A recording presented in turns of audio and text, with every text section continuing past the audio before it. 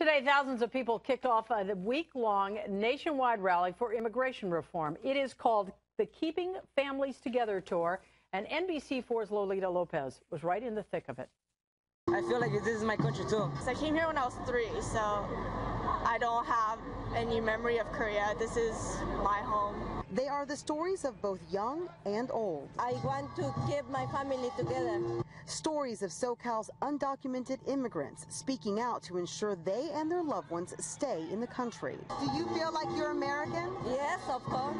Maria Galvan, her husband and 2 daughters came to the U.S. from Mexico 13 years ago. She says they work hard, pay taxes, but feel incomplete. We cut our careers and we can work here legally. So that's why we need immigration reform. The immigration system! The call for reform is now headed on the road. Local groups have come together for the Keeping Our Families Together bus tour.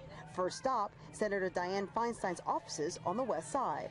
We want a pathway to legalization for the 11 million undocumented people that are currently living in the shadows here in the United States. Unless that is part of the deal, then we're not ready to stop fighting. Where's your heart? Members of Congress and President Obama have recently proposed or made changes to immigration policies, including allowing family members applying for visas to stay in the country during the process and deferred action for childhood arrivals, which gives qualifying young adults legal status for 2 years.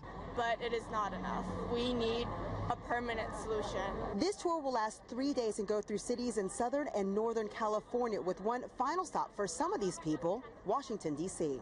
Senator Feinstein is working on new legislation and says in a statement, a pathway to citizenship is a critical component of any immigration reform proposal. Lolita Lopez, NBC4 News.